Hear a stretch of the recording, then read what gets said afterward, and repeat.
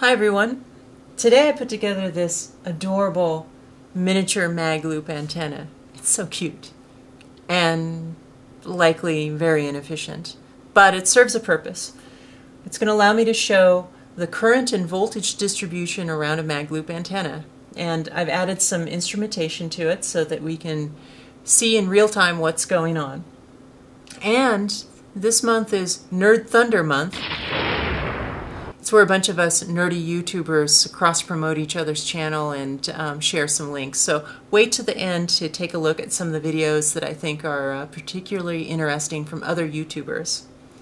So many of you are probably familiar with the current and voltage distribution diagram like this that's in all of the various textbooks.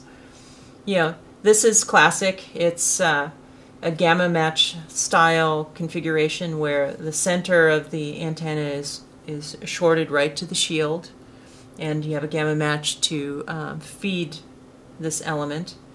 And in the center, when it's resonant, there's almost no voltage, and at the ends, when it's resonant, is the highest voltage.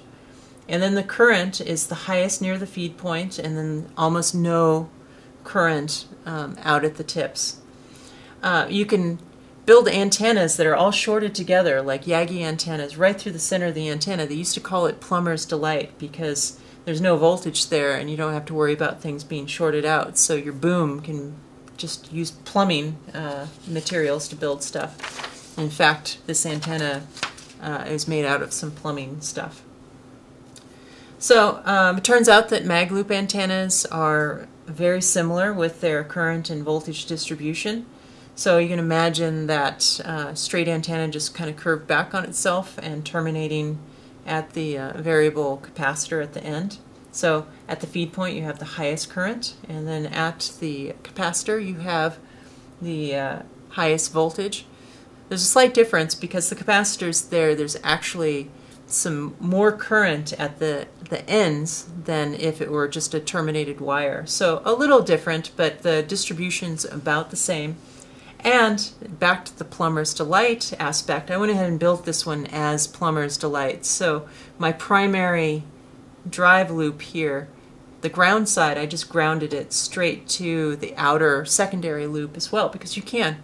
I just wanted to demonstrate that since this is pretty much 0 volts right here, you can ground all that together. So the way we're going to visualize voltage is I have neon bulbs that strike at 50 to 90 volts, and when the voltage gets high enough we should see these light up, and I've added little copper pieces of foil so they capacitively couple to the environment around them. And so what we're going to see, because the voltage is higher down here by the variable capacitor, these neon bulbs will light up first, and then this, and then this, and so it's going to work its way back towards the feed point.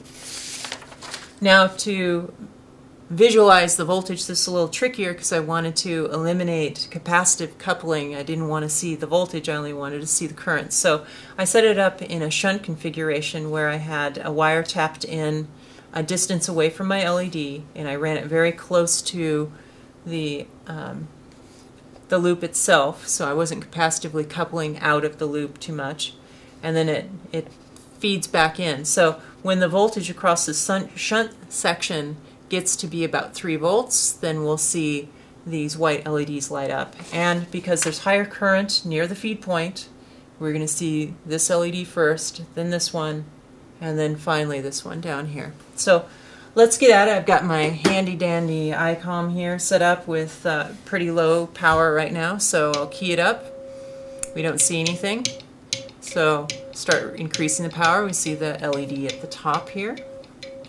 Keep going. Now we see the second one. Alright, now we see all the LEDs lit up.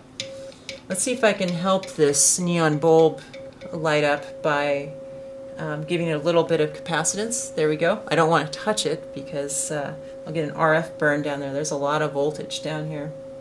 See how this one's doing. Yeah, if I touch it I can get it to light up. Let me back the power down again. Let's take a look at that. So I can get that one to light up. That one takes a bit more to light up. Let me back the power down again. Alright, I got that one to light up. That one doesn't light up. So I have to increase the power to get that one to light up. And of course that one doesn't light up. That one lights up, that one won't light up. Let's crank the power a lot more. Alright, get that one to light up.